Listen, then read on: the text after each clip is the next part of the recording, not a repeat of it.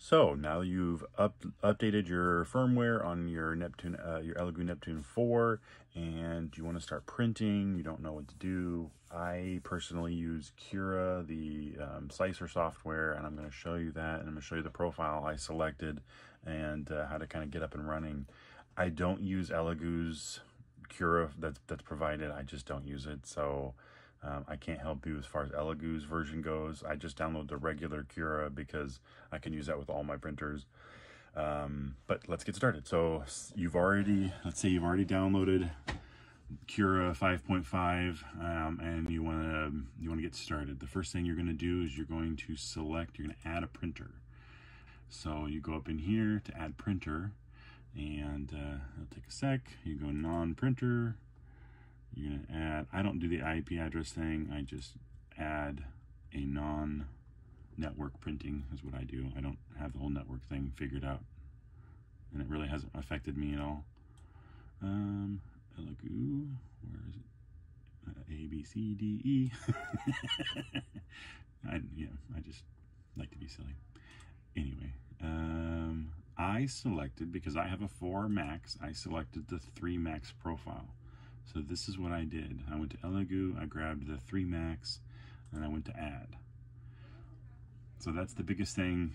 You're gonna add this profile in. If you have the 3 plus, add the 3 plus. If you have the 3 Pro, or the 4, if you have the 4 of any of those, just add the 3's version. And then once you do that, it'll give you the standard nozzle size, which is a 0.4. They have not come out with anything bigger or larger, so I would say just stick with the 0.4. So this is now your Neptune 3 Max. You're going to want to go in here and manage printers. And when this loads, so you're going to go to your 3 Max and your machine settings. Now the 3 Max will pop up automatically with basically different heights and dimensions. And if you want to see the difference, this is my 4 max settings. Come on. Oh, okay, doesn't want to open them right now for some reason. Anyway, so basically you want to go in, you want to change these to your 4 max settings. Your 4 max height is different. I believe the 4 max depth is 420. Other than that, I haven't changed anything else on here. I've left all of the rest of this alone. And then what I did is I went over here, and in the 3 max settings, it comes up with fast, different options here basically. I have some custom ones that I've made, but the basic ones are over here. Fast works, it'll start with fast, so let's go through that one first. The biggest thing I changed right away was you want to get rid of combing. You don't want combing setting on your printer. It drags the nozzle across your print, and it's horrible. So you'll find combing, you'll change that. Since I'm right here, I'm going to show you the print speed. I changed my print speed on this. So you can see the 3 max print speed generically for fast was 60 millimeters per second.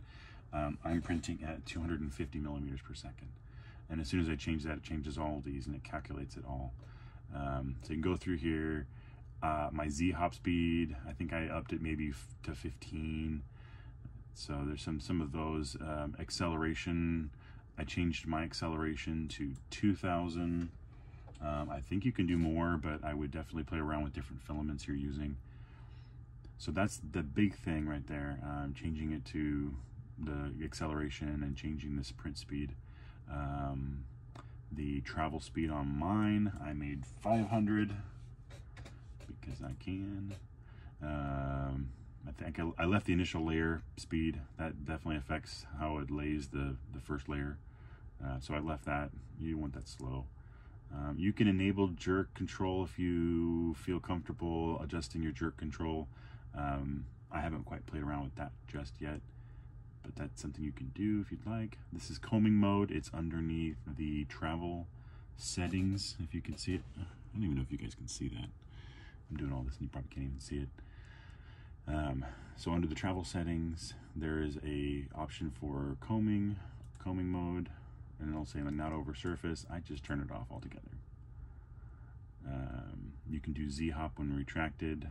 I do Z-hop when retracted, and I usually make it the layer height at minimum, but oftentimes I'll double it and I'll make it so my layer height's 0.2, then I'll make it 0.4, or yeah, actually just set it to 5.4, and then I'll usually do that. And I sometimes I just do the overprints too, just so it'll just move over the top of the print instead of through the print.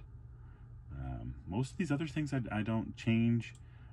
Generate supports, you know, these are all based on things you want to do for, I have tree supports. I love tree supports. I don't do everywhere. I do touching the build plate.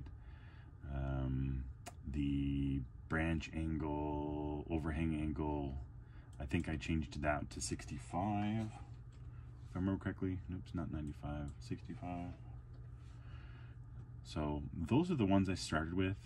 You can adjust these based on your filament and your supports and that sort of thing. So that's something you'll probably want to do based on the filament you use. Brim width, that all depends on the filament you use. I wanted to address something though, if I can show you guys. So a lot of people ask me how to do temp towers and calibration towers, that's basically over here under extensions. To get to extensions to do auto towers and calibration towers, you're going to go into marketplace. So the marketplace is up here in the corner, and in marketplace is where you'll search. You use a search to search for towers, and you can download them as well from, you know, Thingiverse and that sort of thing. But I just go in here and I just type in something like, you know, let's see, calibration.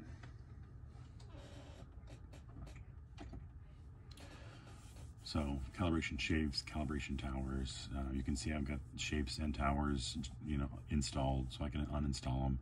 Once these install, it will restart this, or you'll want to restart this for them to show up over here under extensions.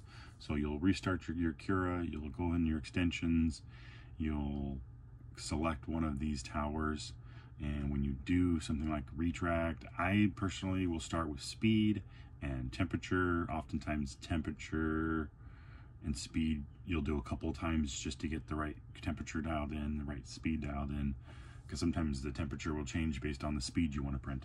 So if you want to print faster, you might need a little hotter, you know, vice versa. You will want to do this to meet your personal filament that you have and your printer. I've had multiple printers that are the exact same printer, and they do not have the exact same settings because they don't print the same. Even if it's the exact same filament, the printers are different no matter what you do. Even if it's the exact same, you know, Neptune 4 printer and you have 5 of them in a row, you may not have the exact same settings on all of them.